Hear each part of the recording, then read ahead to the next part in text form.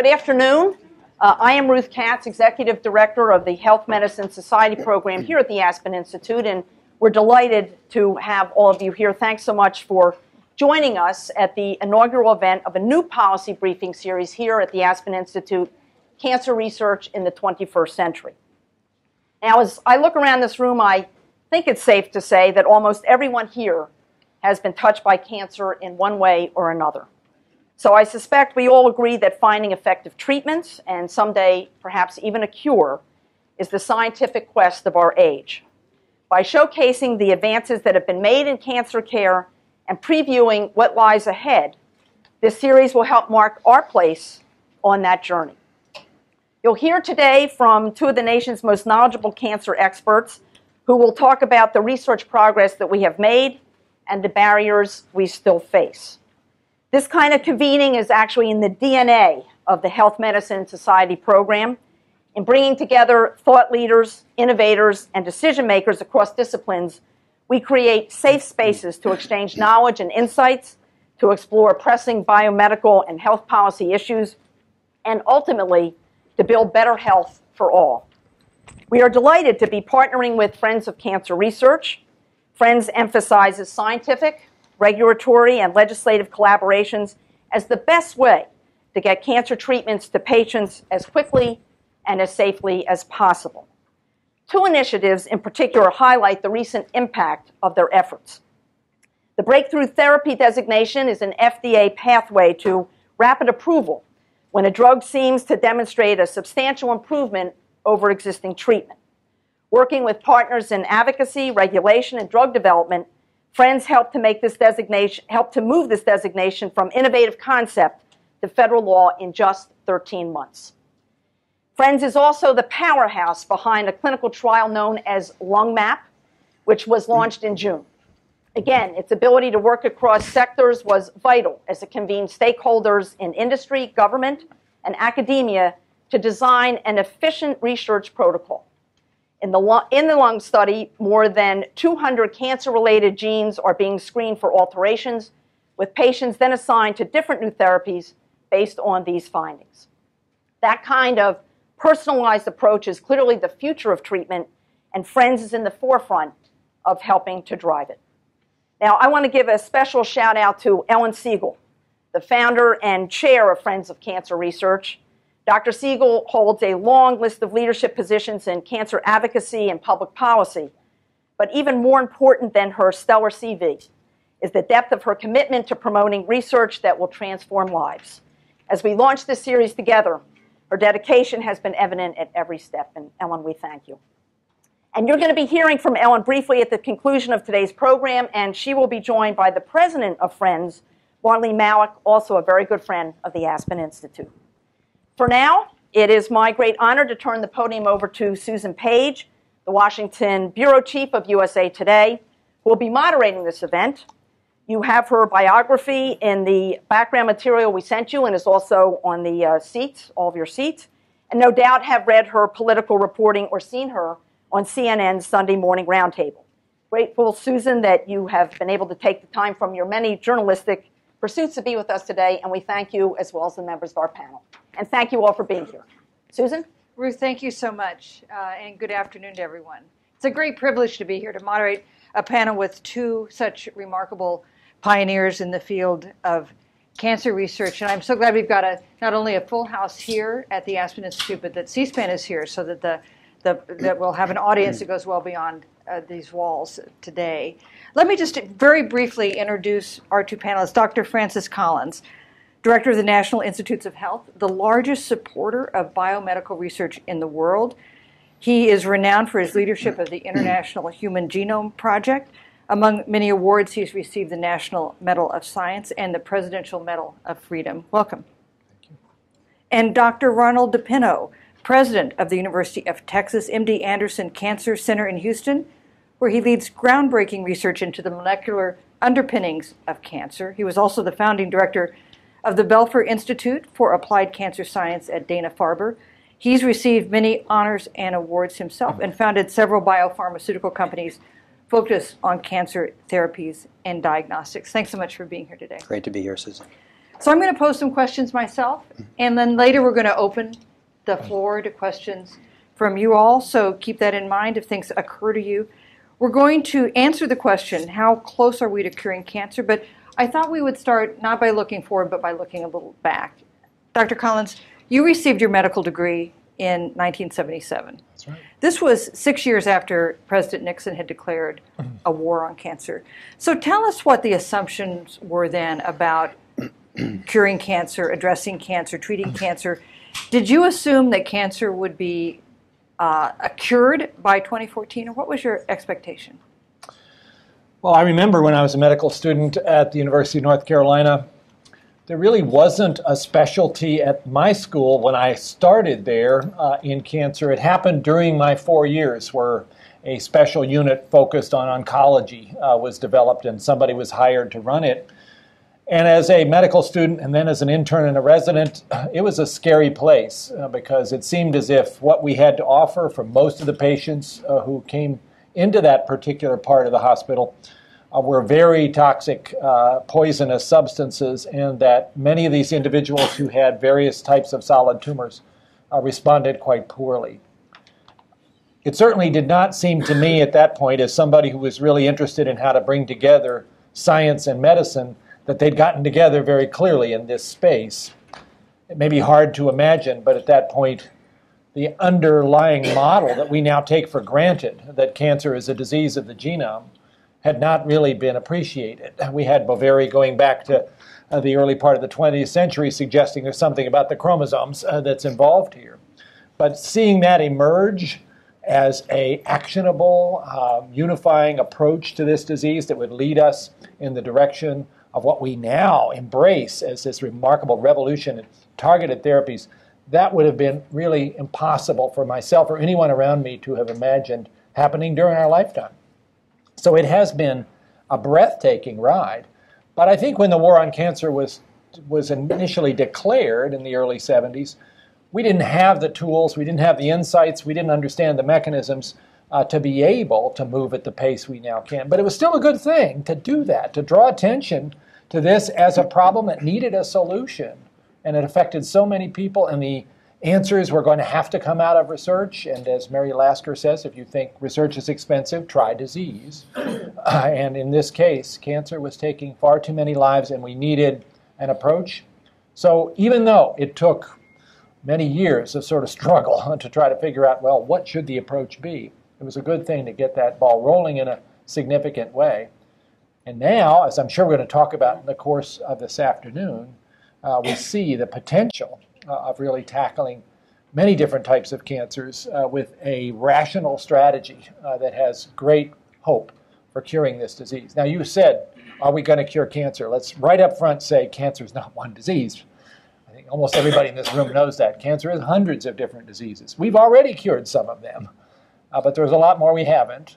And they're not all going to fall by the wayside at one stroke of 1 o'clock on a Thursday afternoon where somebody goes, oh, we've got the answer. It's going to be a hard-fought battle step by step, and every cancer is going to have a different series of steps before we get there. We obviously want to talk much more about what steps those might be. But first, Dr. DePinho, you received your medical degree a few years later in 1981. Mm-hmm. And I wondered if you could talk about how attitudes have, as an oncologist, how attitudes have changed by patients and their families, a diagnosis of cancer. How different is it now from what you saw when you were getting your medical training back then? Well, certainly back then, cancer strikes fear into the hearts of patients and brings despair to families. Patients that were subjected to treatments back then, underwent disfiguring surgeries with little reconstructive capabilities at that point. The chemotherapy was pretty harsh. And even back then, as a result of those advances, which really occurred in the 30s, 40s, and 50s, we had, a significant reduction in cancer mortality, with about half of patients losing their lives to cancer. Now it's about 2/3 of patients that survive their encounter with cancer. And a lot of that is driven by not just the treatment advances that we'll be talking about, but also the preventive strategies that we understand a lot more about the instigators of cancer. So patients are more empowered with knowledge to prevent cancer in the first place. They also are being enlisted increasingly so into more screening strategies where the chances for cure is greatest, and that has led to profound reductions in breast, pancreas, prostate cancer, and other diseases, colon cancer in particular. So those are attitudinal changes. That is, you can do something about the disease, either prevent it, catch it early.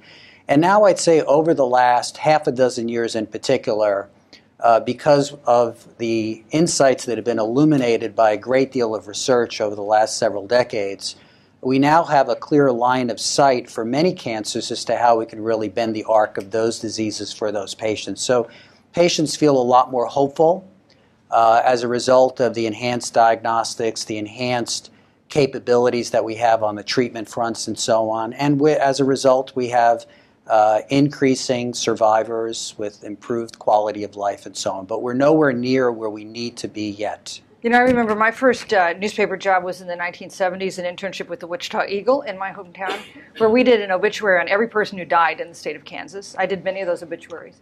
And families would ask you not to say or refuse to acknowledge if someone had died of cancer. And we had a practice at the Wichita Eagle that we would accede to that and say they just died after a long illness, which was kind of a code word because it was seen as so terrible to have had cancer at that point. Well, so talk about the turning points. What's made this? You talk about a breathtaking ride. It's in the last decade or two. What's been the turning point, the pivot that's made so much difference? Well, is there one?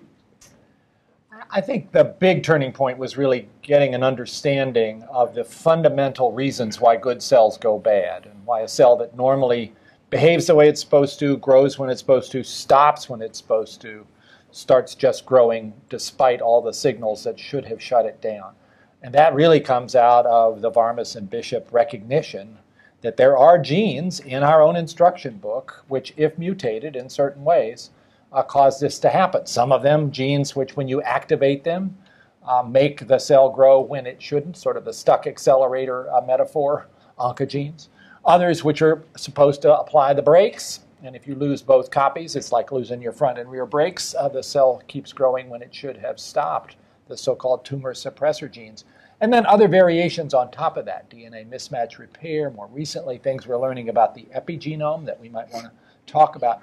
But basically to have that kind of understanding about the mechanics of what controls cell growth was the essential step to move us into a more directed, more rational approach instead of an empirical, well, let's just try this and see what happens. Because most of our strategies until we had that kind of understanding were to come up with toxic substances that were harmful to cells that were dividing rapidly and try to somehow dial this in at the point where you were killing the cancer cells a little bit more than the normal cells, knowing that you were not going to get by without a great deal of side effects and toxicity.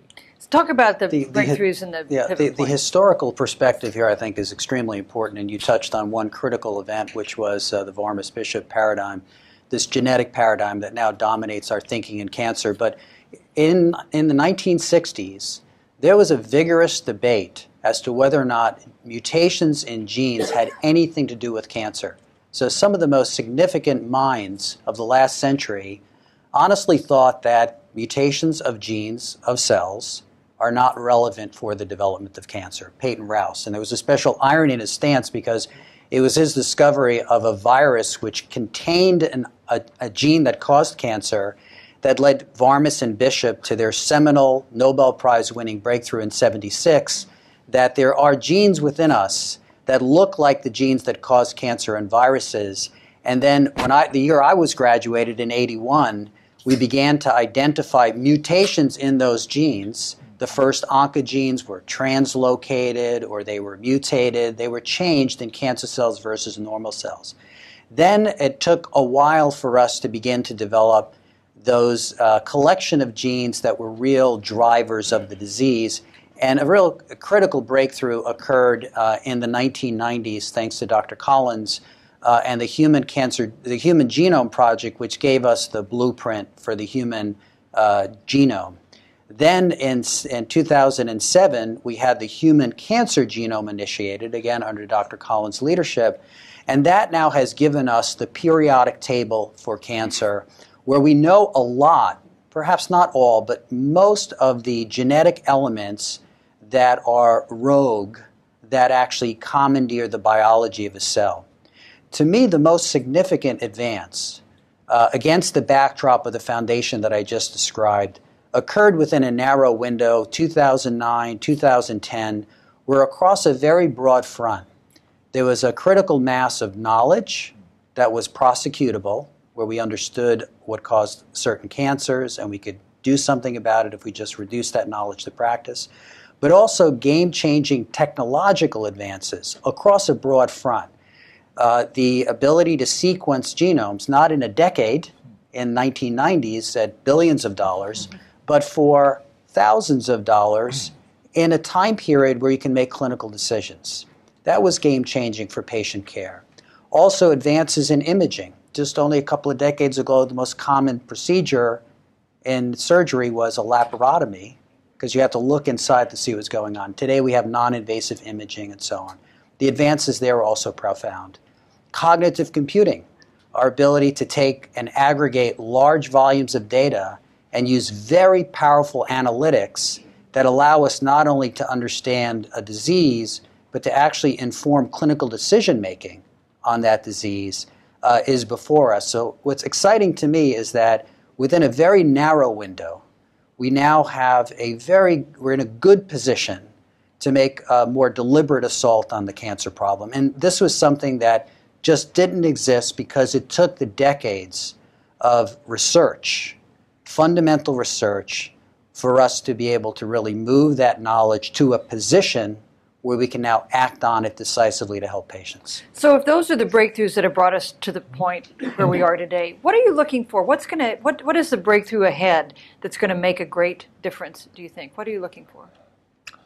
Well, as Ron very articulately spoke about, we have now the tools for any individual who's developed cancer to read exactly what's going on inside that tumor, what's making those cells grow. And that allows you to move what has been a one-size-fits-all operation into a personalized approach. Mm-hmm. And it's a good thing that we can do that, because every tumor, if you look closely, is a little different than the others.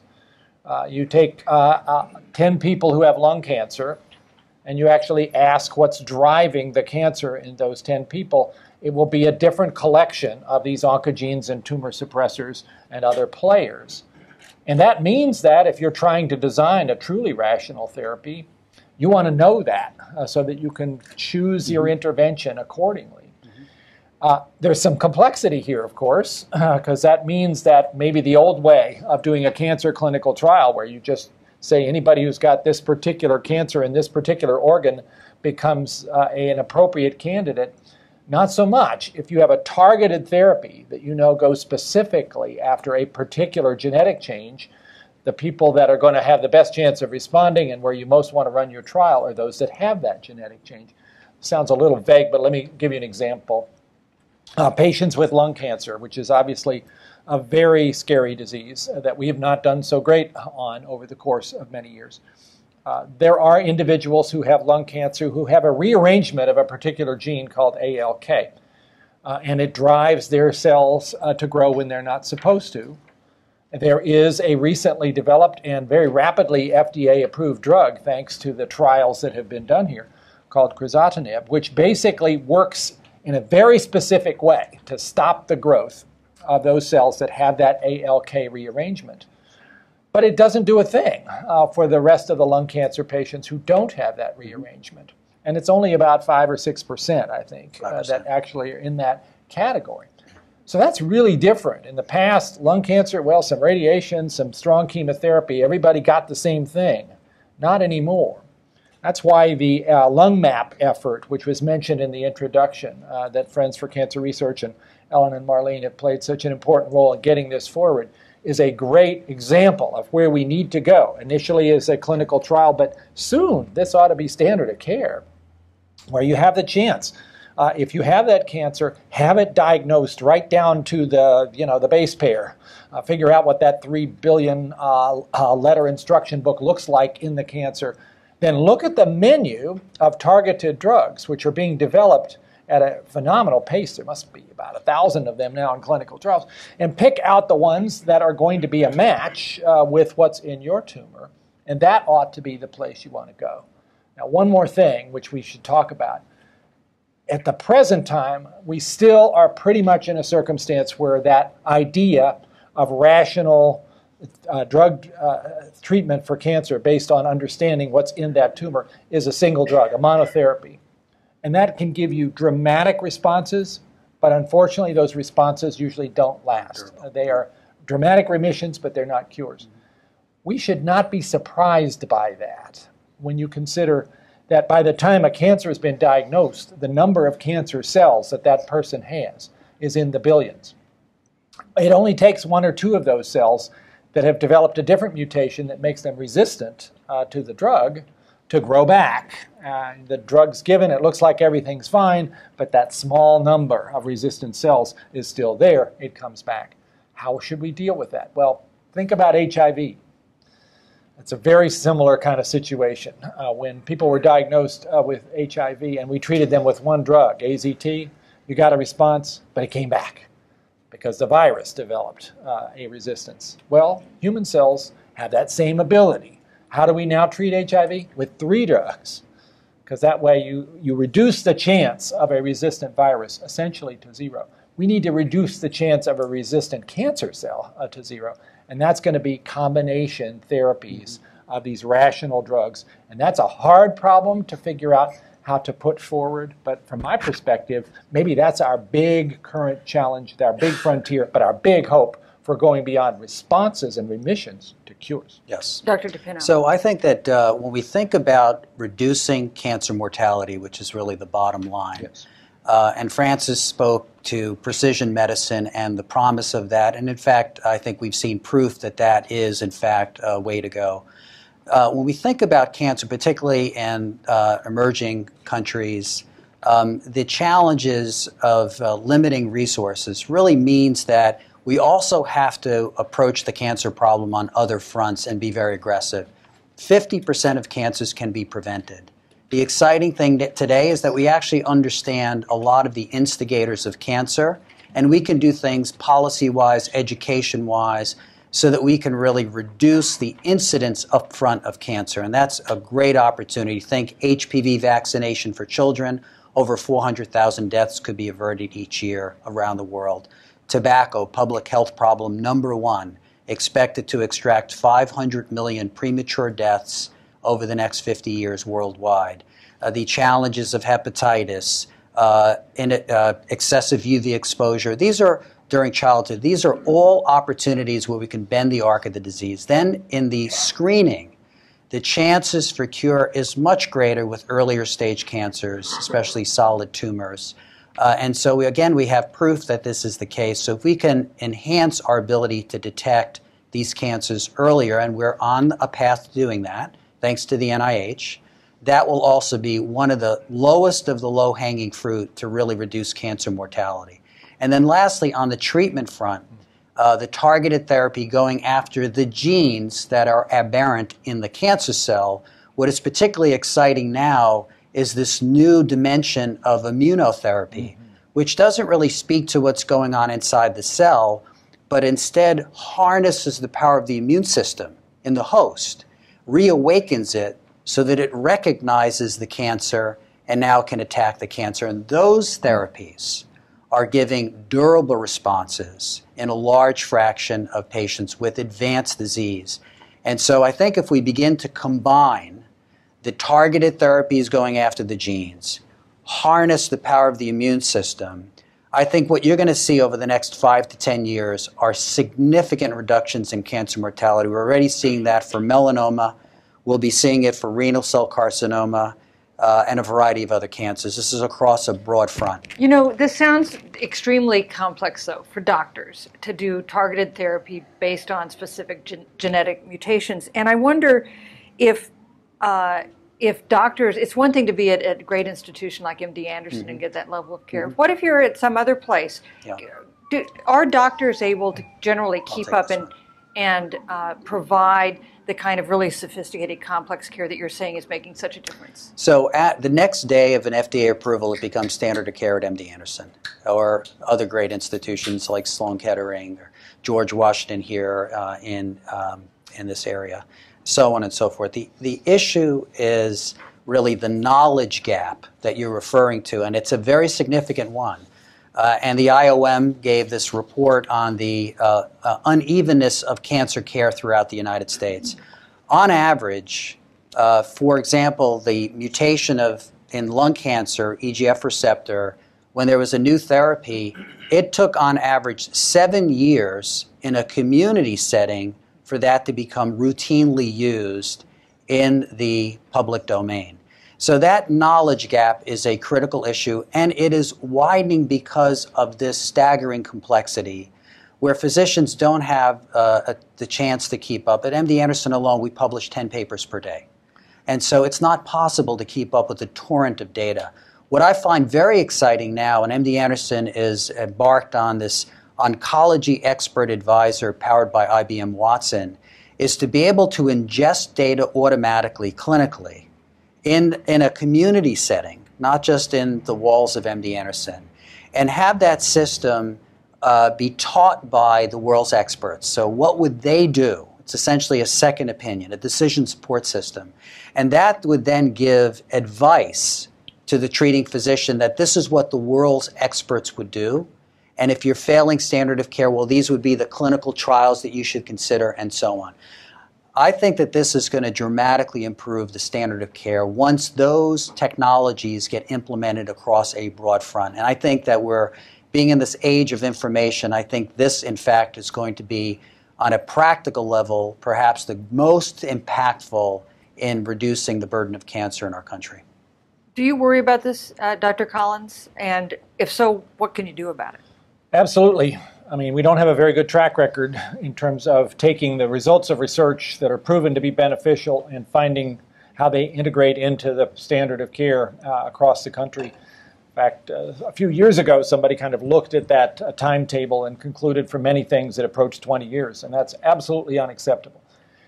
There are good news sort of aspects, though, to the way things are going. Ron has just talked about some that relate to the cancer field.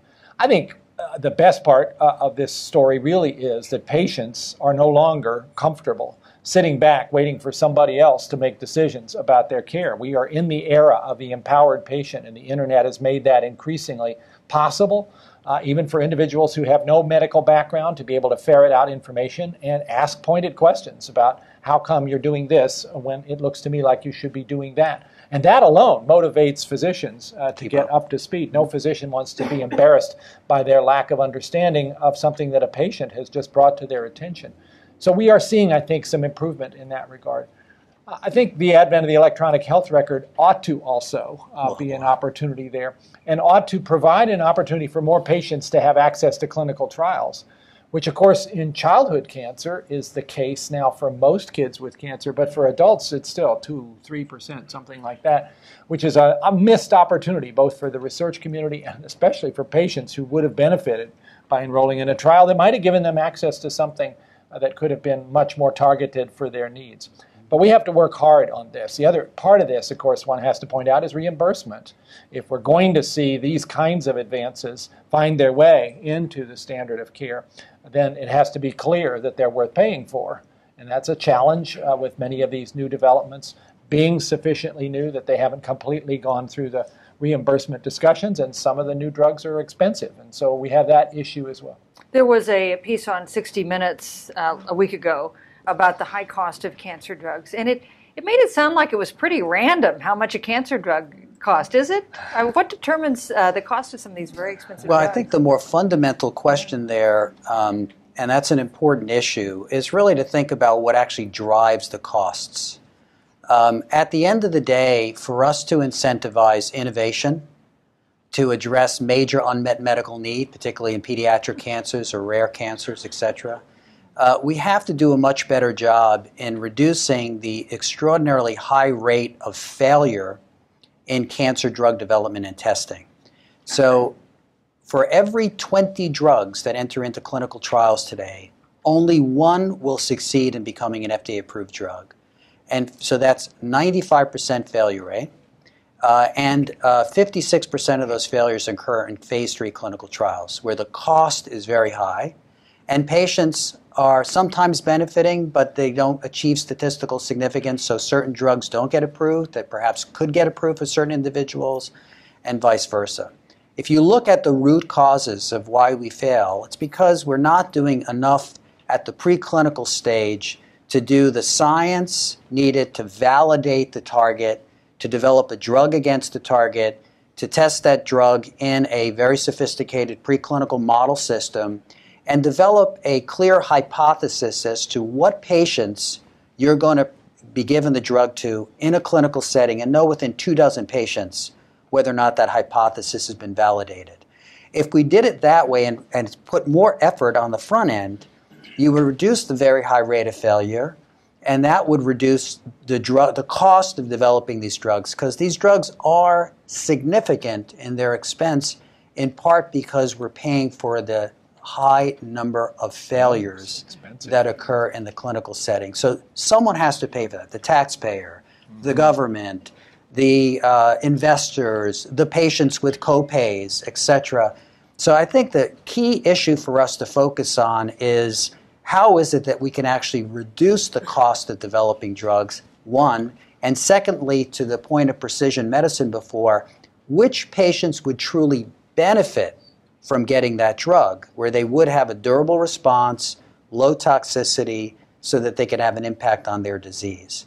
And so that I would like to see the dialogue be more balanced in thinking about what the root causes are and the issues are, as opposed to some of the dialogue that has been recently in the public domain. So I totally agree with what Ron is saying there. And I think NIH is certainly more invested than ever in trying to identify ways in the preclinical space to be sure that you're chasing after a molecule that's going to succeed and not one that's going to crash and burn in phase 3 after you've already spent hundreds of millions of dollars on it. And that means our preclinical models have to be increasingly reliable. We have cured cancer in mice more times than I can tell you, and we will continue to cure cancer in mice if it's something that we are sure is a good model. But I think some of the time we've been misled by the animal models we've been using. It's what we had, and it gave us answers, but sometimes they weren't the answers we needed. So increasingly, I think, in that front end of the development pipeline, we need to know a lot more, all the way down to the three-dimensional structure of that particular drug, and how does it fit like a lock and key into its target, and is that optimal, to questions about off-target toxicities, which we can now do in very elaborate ways using human cells on biochips to see whether this particular compound that we're thinking of putting into an actual clinical trial actually does something bad to the heart cells or to the kidney cells.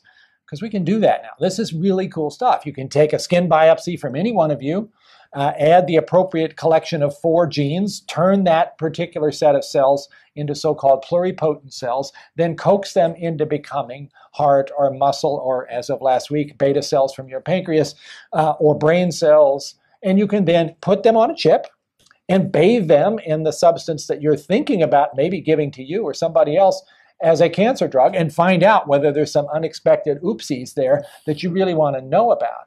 And that way, basically fail early if you're going to fail, which is really important, but also have much higher throughput for testing candidates, because the old way we do this is slow and it's expensive and involves small animals and large animals. We can do better now with a lot of the tissue engineering capabilities that have emerged, many of them in just the last few years. But bottom line, what Ron says is right. Unless we come up with ways to reduce the failure rate for drug development, drugs are going to cost a lot of money, because companies have to remain somehow solvent. And when they have to pay for all those failures, the cost of success gets knocked much higher than you would want it to be. I was distressing this article, this 60 Minutes piece described bankruptcy as a common side effect of cancer, which is a very distressing, I think, for everyone. So if the goal is curing cancer, curing all kinds of cancers, what's the biggest hurdle? What could make the most difference now in trying to progress along this path? Maybe each of you take this one. Well, I can start, because I don't know if he can say this being in the position that he's in, but one of the greatest proven success stories in the history of the nation has been our investment in fundamental research and now translational research that has converted knowledge, basic insights, into things that matter for patients. And what is very exciting to us, when we went to school and, didn't even understand the genes that were resident in cancer and how the immune system worked, we were flying blind. At this point, we have a very clear line of sight in making an impact on the cancer problem worldwide through prevention, through screening, and through therapeutic advances, which are truly game-changing. And patients are dying, families are being impacted. This nation needs to make a decisive assault on the cancer problem and other diseases for which we have a very strong conceptual foundation at this point. So we need to act decisively, because as the U.S. goes, so goes the world. We need to invest in our research and translational activities so that we can really make a difference in this decade in the cancer problem. Is it fundamentally a matter of money? Is that the number one thing? We are not limited by ideas. We're not limited by talent. I think we are limited by resources. When you look at the opportunities now scientifically in the field of cancer and in many other disorders as well, I could say the same thing about Alzheimer's disease or diabetes or autism, rare diseases, common diseases. We're at this remarkable moment scientifically. It is exhilarating to see how this landscape changes almost daily. And that's one of my great blessings and privileges as the director of the NIH, is to look across that landscape and see what's happening almost every day. I'm sure you're reading my blog, by the way, because I write about that twice a week. Are you tweeting that? Because I'm tweeting it too. I have 36,000 followers. I hope some of you are on that list. It is amazing to see the insights, and they're coming out of all sorts of technologies that we didn't have before. Imaging, you mentioned. I mean, the things we can do with imaging now are phenomenal and getting better. The whole genomics revolution, giving us insight into how cells work and how things go wrong sometimes. The efforts to understand sort of the details of clinical phenotypes and the advent of electronic health records. All of these things sort of coming together in a way that I would not have imagined would happen in my lifetime. And yet, we are not nurturing that engine of discovery the way that we could be. And a statistic that I think is particularly troubling and oftentimes really discouraging to young scientists who are thinking about getting into this field is the following. What's your chance if you have a great idea about cancer research? Well, and it's preclinical. It's not something you're working in a company. You're working in an academic institution, but you have that next idea. Where are you going to go to get funded? To the NIH. What's your chance that your grant is going to get funded? It's about 1 in 6. Traditionally, over most of the last 50 years, it's been 1 in 3. In the Cancer Institute, I think it's 1 in 10, actually. It's even lower. Now, you might say, well, maybe we were funding too much stuff before, and we weren't putting a tight enough sort of filter on this. And the filter, of course, is rigorous peer review by experts in the field. But we actually went back and looked. This was actually in heart disease research, but I would imagine it's probably true across the board. Back around the year 2000, when we were funding a third of the grants, up to the 30th percentile. And we asked, is a grant that got funded at the 10th percentile, does that turn out to be more productive than a grant that got funded at the 25th percentile? Because clearly peer review thought one was a little better than the other. And you can actually look and see, okay, what happened? Did they change the field? Did they come up with discoveries that have made a difference? And guess what? There's not a difference that anybody can tell you is real between the 10th percentile and the 25th percentile. They're both great. And they're great now. And that says we're leaving half the great science on the table right now. Just at this moment of great opportunity. That is the thing that wakes me up at night. That is the thing that has caused a lot of the biomedical research community to really hunker down. And many individuals sort of deciding after a couple of failures, this isn't worth it anymore, and going on to do something else, or going to another country where the support happens to be better. We alone of the developed countries are the ones cutting back on biomedical research. Look and see what's happened in Europe or China or Singapore or South Korea, Brazil. They're going the other way. They're reading our playbook from the 1980s and 1990s and trying to be what we once were. Is that America's vision? Is that where we really want to go? That's very chilling. It must be agonizing to It is. make decisions on funding some of these grants, what to fund, what not to fund. It is, because I know we are turning away some brilliant ideas. We may have just turned down in the latest study section the next Nobel Prize without realizing it. It could have happened. And we may have basically convinced a young investigator who's now trying for the third time and not quite making the cut that it's time to go to law school. Not that there's anything wrong with going to law school, but I think we do need science here. Dr. DePinho, talk about collaboration among researchers. Is that something that's changed? You mentioned, for instance, the lung map, lung cancer effort. Is there more collaboration now than there used to be? There's no question there's more collaboration. For centuries, academia celebrated the individual. But now we see multidisciplinary activities being brought to bear on very complex, large-scale projects, because it does take this village of activities in order to really move the needle. So you really need to bring together the collection of disciplines, the technologies, and so on, to really be able to prosecute these ideas, these very complex clinical trials like lung map. So we're seeing that because folks recognize that in order to achieve the goal that they wanted to have in their careers, which is to make an impact on the cancer problem, that they have to do that in collaboration with other team members. But science continues and should support individual investigators, that lone wolf out there that will make some seminal discovery that will change the world. An example of that is Jim Allison at MD Anderson, who in the 1990s was trying to figure out why the immune system is asleep at the wheel in cancer. And it was his discovery of a molecule that was a brake on the immune system and a drug against that brake that led to this whole new class of therapeutics. And that was individual investigator-initiated activity that now has brought into the arena a multidisciplinary effort to bring that to full fruition. Do you think that would be funded now if he came forward with that crazy idea? Well, he back then even had a bit of a challenging time. He was a real maverick, right? We need mavericks. And when you are out there, there's no conceptual precedent. You have to have the judgment to recognize that this may have opportunity. So obviously, those grants will not fare well in this very draconian setting of limiting resources. Well, you've been affected, the NIH, by the breakdown of the budget process in Washington, by sequester, shutdown. What makes this work better? I mean, does the whole government have to work better for things to work better for your agency? Because good luck with that. That's what you need. We have lost 23% of our purchasing power for medical research over the last 10 years. And a big chunk of that happened in 2013 with the sequester, which in one fell swoop took away $1.6 billion that would have gone to medical research.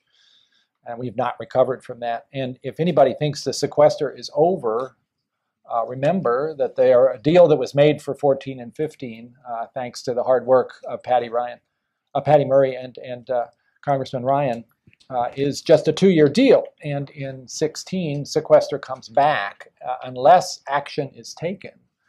That's where we will be. And the projections are that NIH would then lose over the next 10 years about $19 billion that would have gone to medical research just following that trajectory, which is basically the default of what's going to happen next.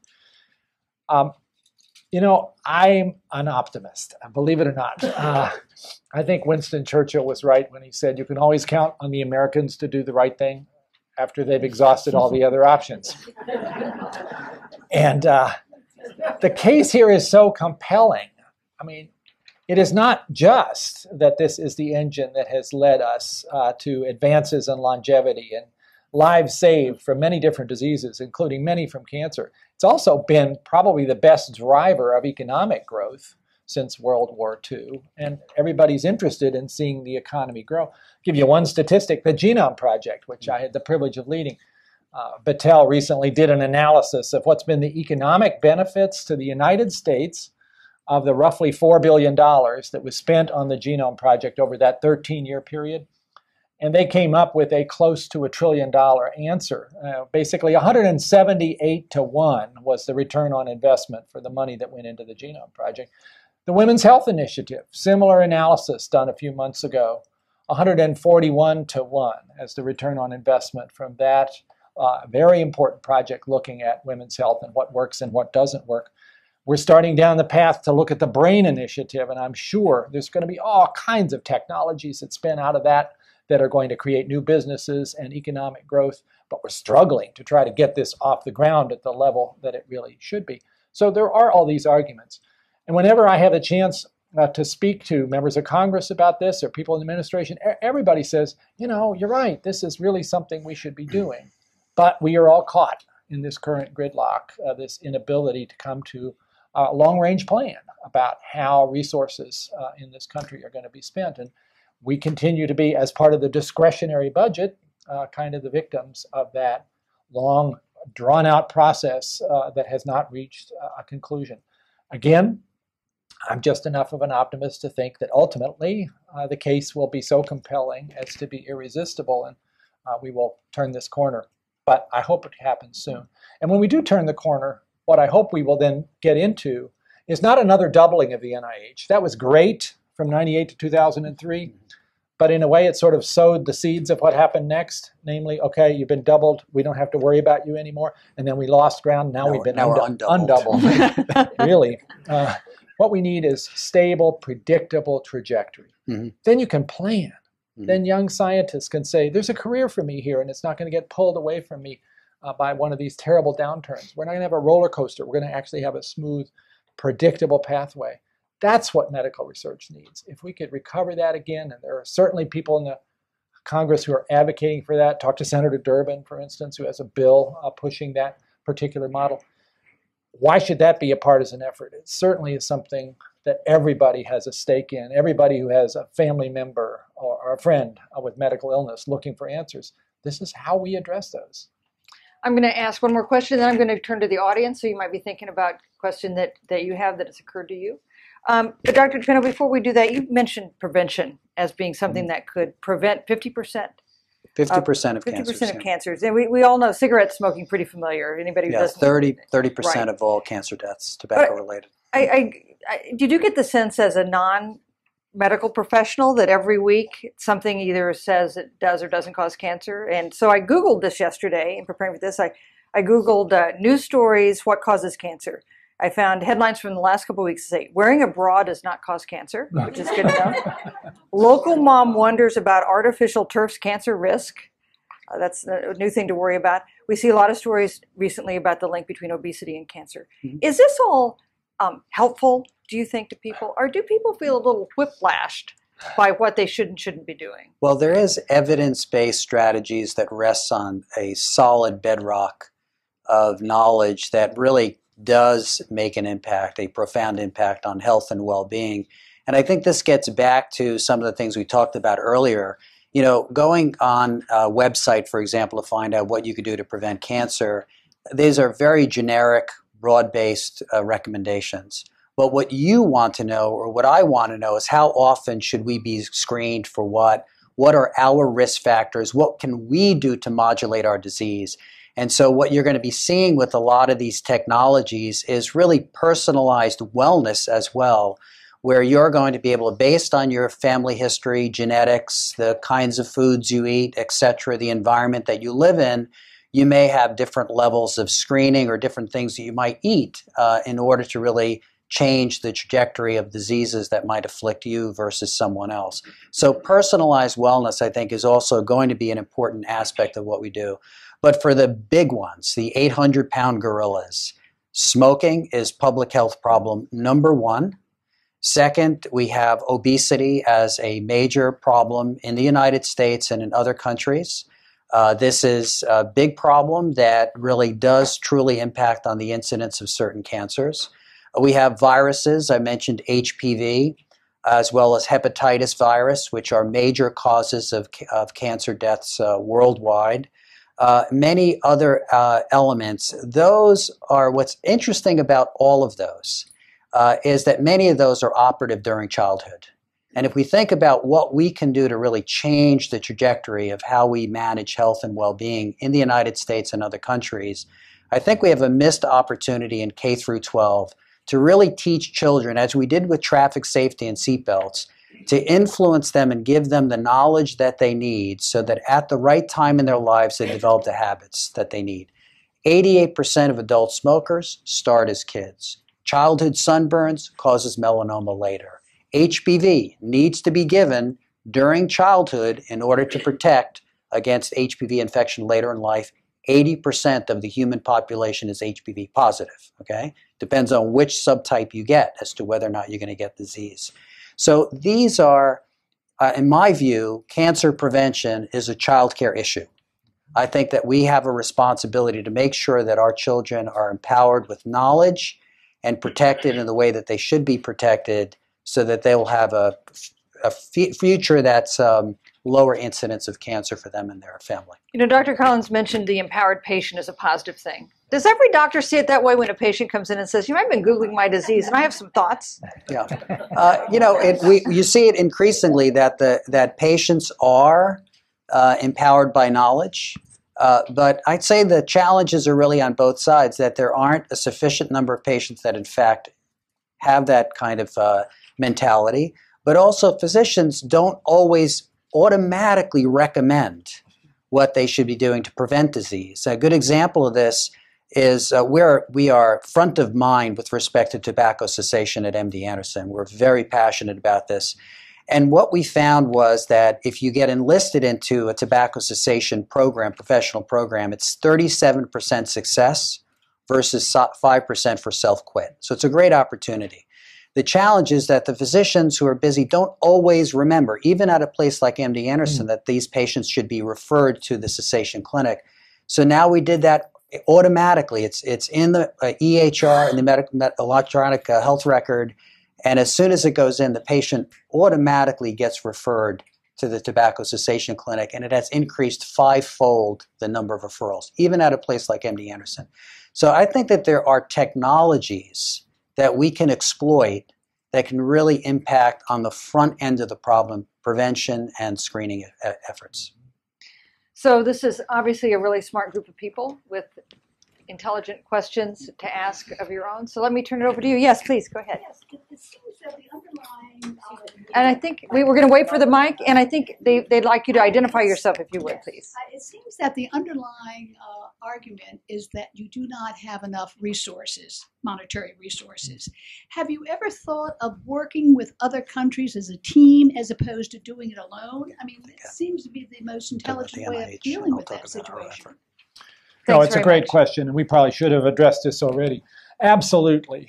The problems are so important, the resources are so limited that we'd be crazy not to figure out a way to bring all of the parties together.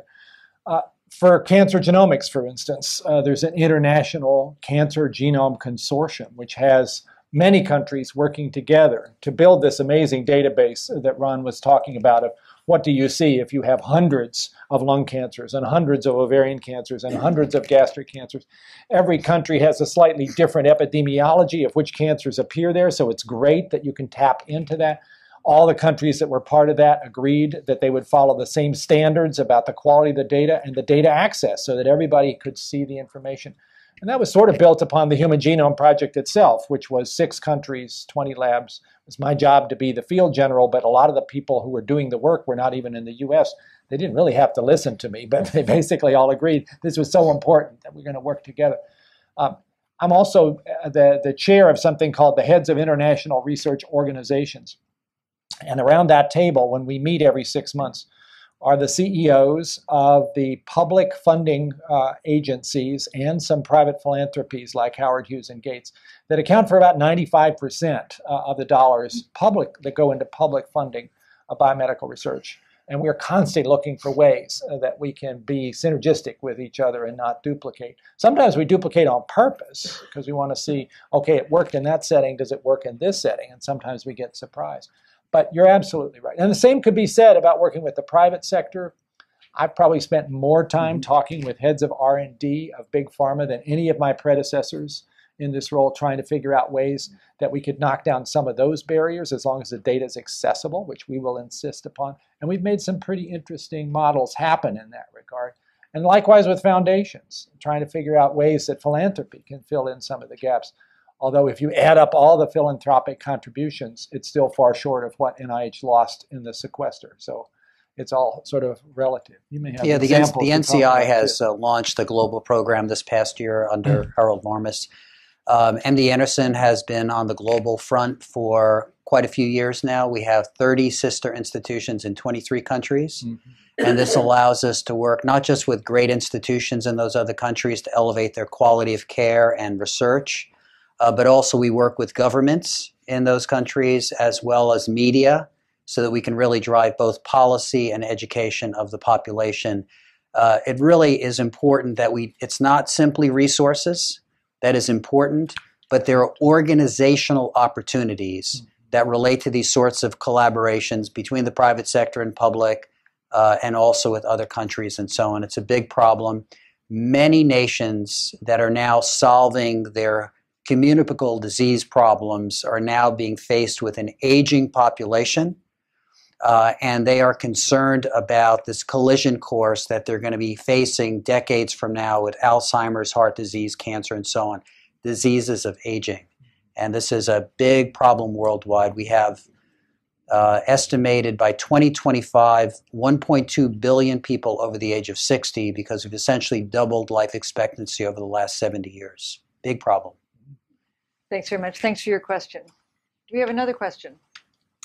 Yes, please go ahead and wait for the microphone, and you'll want to wherever the microphone is. And she's holding. Yeah, I was wondering. Oh, I'm sorry. Go ahead. We'll go to you next. Yeah. I was wondering if the age of your parents when you are born would affect your chances of getting cancer, because I've read that older parents, their children are more likely to be autistic. They're also more likely to have Down syndrome.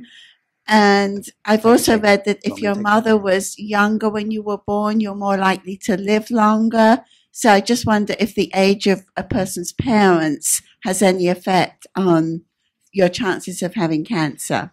Thanks very much. Sure, what a thoughtful question. So yes, we do know there are certain consequences that occur when parents are older than the average, and you mentioned a couple of them.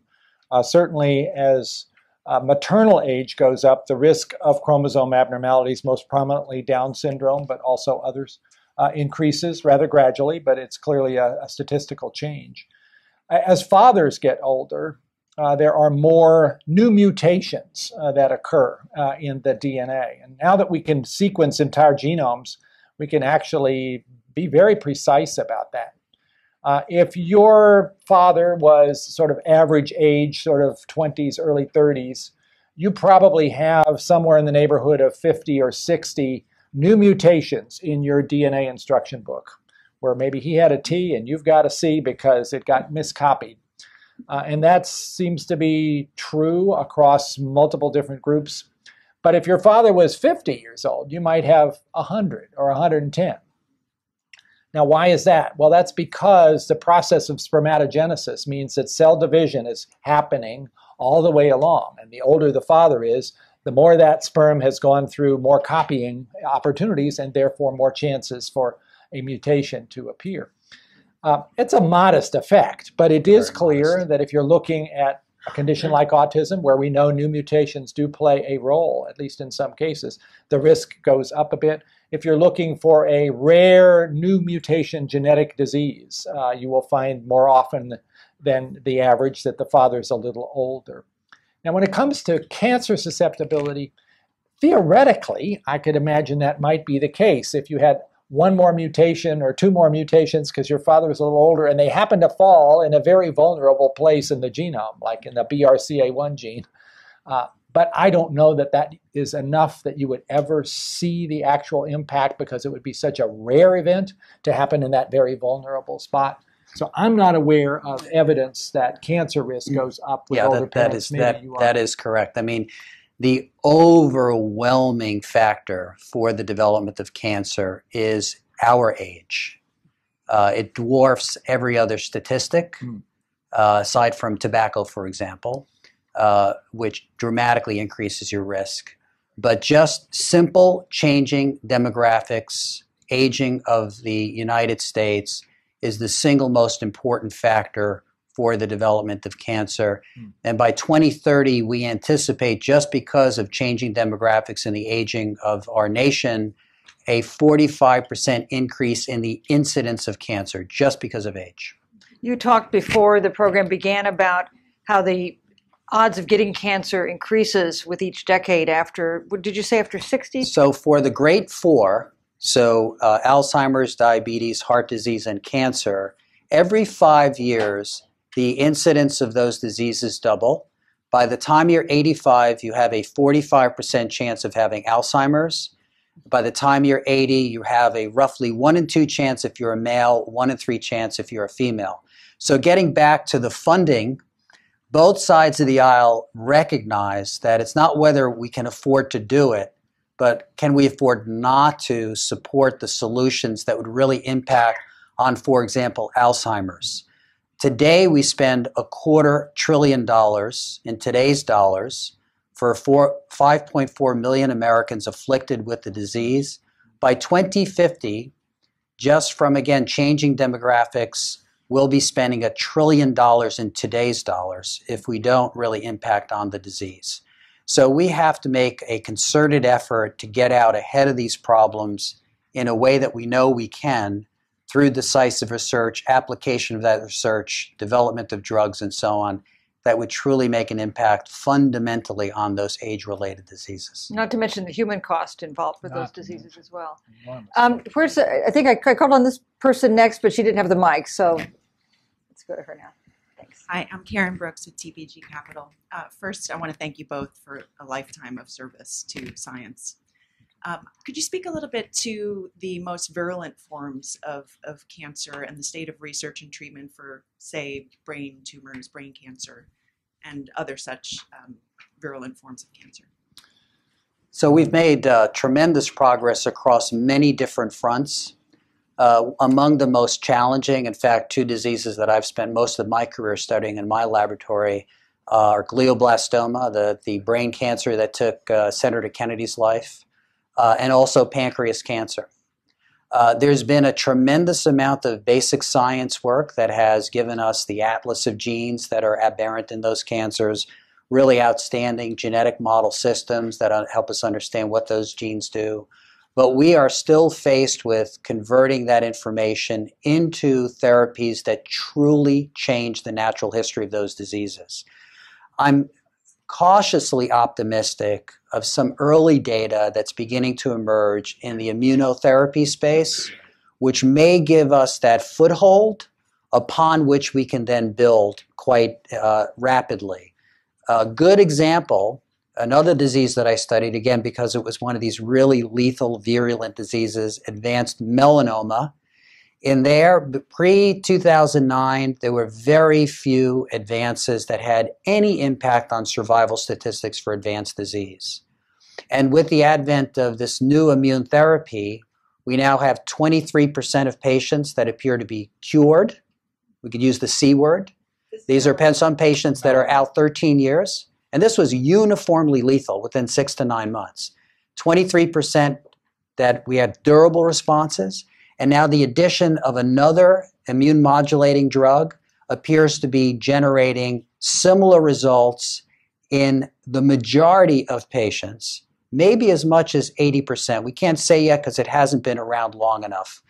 But if those curves, those survival curves continue, it could be that within the next 5 years with melanoma, we may have 80, 90% cure of those with advanced disease. And again, the perspective here is that there was nothing for these individuals, no hope.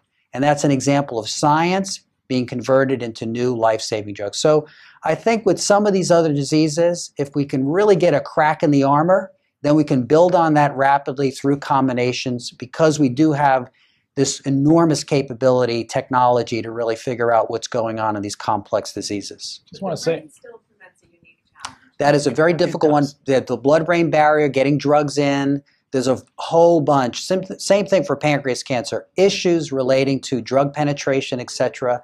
These are special problems for different diseases, and we need a concerted effort in each of those areas. And I think this is a great opportunity, but we need a stronger critical mass of activity in this space, quite frankly. Let me say another word about the immunotherapy approach, because I think this is so exciting. It's been built upon efforts over many decades that many people thought were just never going to pay off. And now here we are, Science Magazine last year calling cancer immunotherapy the breakthrough of the year. Not just in medical research, in all of science, astrophysics, whatever. It's cancer immunotherapy was the most exciting thing that happened in the view of the editors of Science Magazine. Ron has already talked about the way in which people like Allison have discovered how to unleash a sleeping immune system. That is, the tumor has managed to basically convince it to go into a swoon, and you figure out with a monoclonal antibody, how do you actually bring it back to life? But there's another even more sophisticated approach where you not only activate the immune system in a general way, but you train those T cells in the immune system to go after a target that you have identified in the tumor. And you basically give those T cells instruction. You educate them about what their target should be. And this is the chimeric antigen receptor strategy, or CAR, C-A-R, developed by a number of groups. There's a paper from the NIH group in Lancet tomorrow describing dramatic results with the CAR approach, in that case in leukemias and lymphomas. But it's being tried in brain cancer. Steve Rosenberg at NIH has a trial ongoing. I happen to be watching it closely because a dear friend of mine is one of the participants in the trial, a woman who lives in Michigan. And she comes back every couple of months to see what's happened. And she's now 2 years out without any evidence of regrowth, which is pretty darn good for this cancer. Now, that's an anecdote. That's one case. But it is a fascinating strategy. And in this instance, it's using the CAR approach, which she refers to as those T cells are her little ninja warriors going after those cells that need to be basically wiped out. It's hard fought. It's really tough. And nobody who's dealt with brain tumors or with pancreas cancer would say that this is anything but a really, really tough problem with all kinds of personal consequences for those who get those diagnoses. But I would say we have a better set of ideas and a better set of strategies than we've ever had. And we just ought to put every bit of energy into making those real. You've talked about some kinds of cancer that are essentially cured now. You have such great success with them. What's going to be the kind of cancer that is the last one solved, the last one that will be? Would it be brain and pancreatic cancer, or what do you think? I think there are some special challenges with diseases that show a staggering level of heterogeneity. So I wouldn't necessarily peg one specific cancer, but those cancers, such as GBM, pancreas cancer, lung cancer, colon cancer, it's as if a hand grenade went off in the nucleus, and there is just massive wholesale rearrangement of the genome. And this is why the immune system is so exciting, because it's designed to go after complexity. It's got, many billions of combinations that it could deploy to identify that heterogeneity, and why targeted therapy doesn't elicit those durable responses unless used in combination. So I think that it's really that category of disease for which there really has been wholesale change in the genome.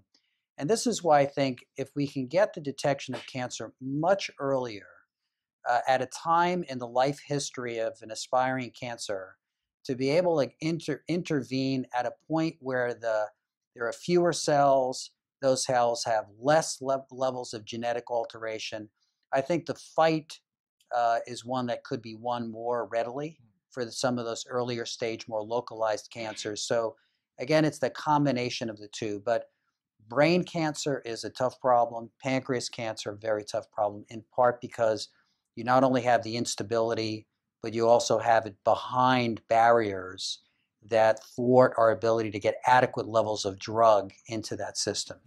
Dr. Collins, did you want to add anything to that? I don't have a crystal ball. I guess I would not have expected that melanoma, widely metastatic melanoma, would be one of the early successes. I mean, it's not early enough, but earlier than some others.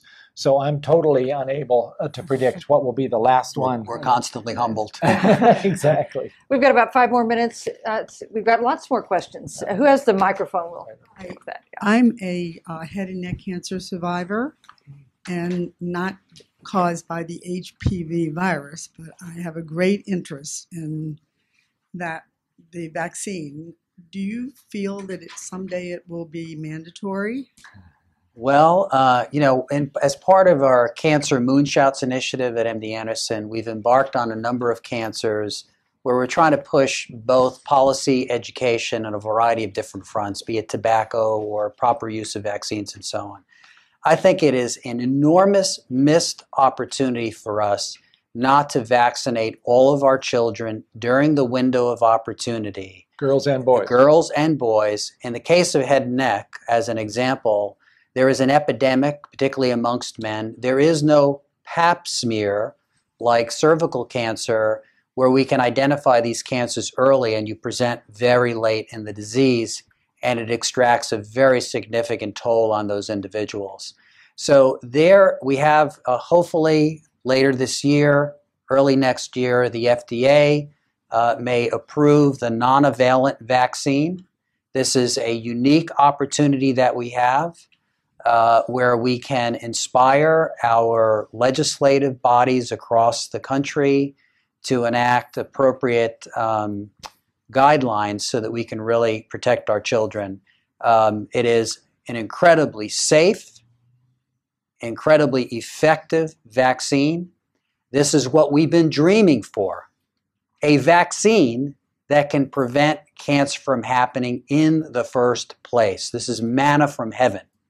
So we need to take advantage of this, because anybody who feels that this vaccine should not be given, I would ask them to come with me on the clinic and do one examination of a patient with advanced head and neck cancer, advanced cervical cancer, and you tell me what the appropriate course of action should have been for those individuals decades earlier. Again, it's a child care responsibility, and we as adults have a solemn responsibility to protect the health and well-being of our future generations. I have 3 children, ages 10, 12, and 13, all vaccinated, 1 boy and 2 girls. And yet you saw what a political football that became in your home state of Texas. Yes. Well, I think the approach that Governor Perry took was one where he did the right thing, but he did not engage in the appropriate discussion that was needed so that there would be a general grassroots consensus. We will again approach the legislature in Texas and a variety of other states, because MD Anderson is throughout the United States, so that we can educate our legislators of the opportunity. It's important to appreciate this gets mixed up into sexual promiscuity and so on.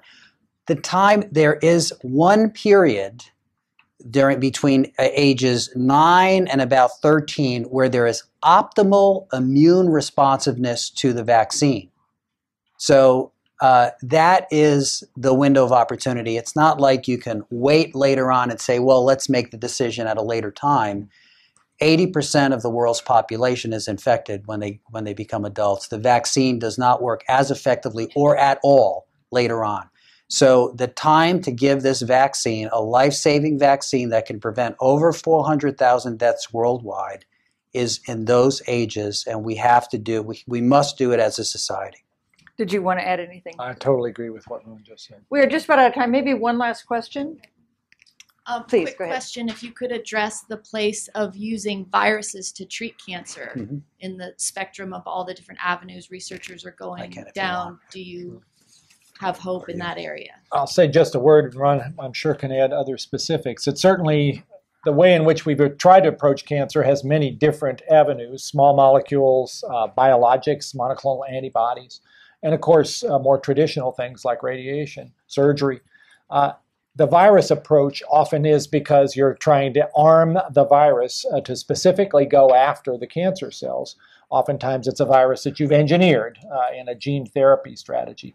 And I think there have been some advances in that regard, some of them actually in brain cancer, but not to the point where, at least in my view, we can fully see how that is going to provide a major new weapon in the armamentarium that we want to use for most cancers.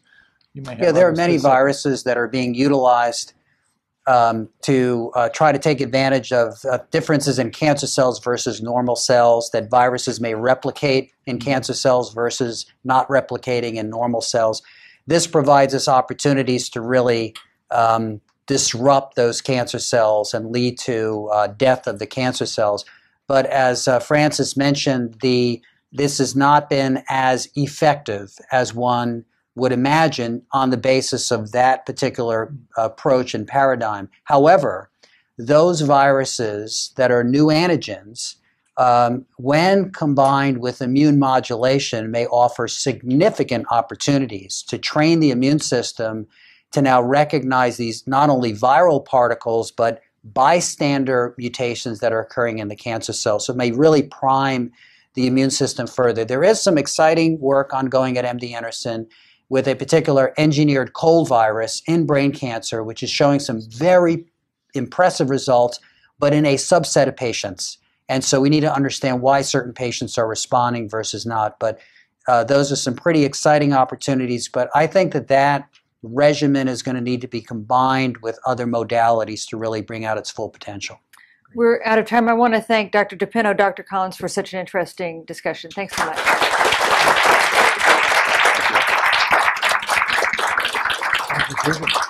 I'd also like to thank Dr. Collins, Dr. DePinho, and Susan Page. And this was truly a fascinating conversation today. And you did an incredible job for setting the stage for this new policy briefing series. As president of Friends of Cancer Research and a longtime supporter of the Aspen Institute, I can think of no better team to host this dialogue on cancer research in the 21st century. And so we look forward to continuing the conversation and welcome you all to participate as we showcase the success of medical research and preview exciting scientific advances. This was truly amazing. Thank you so much.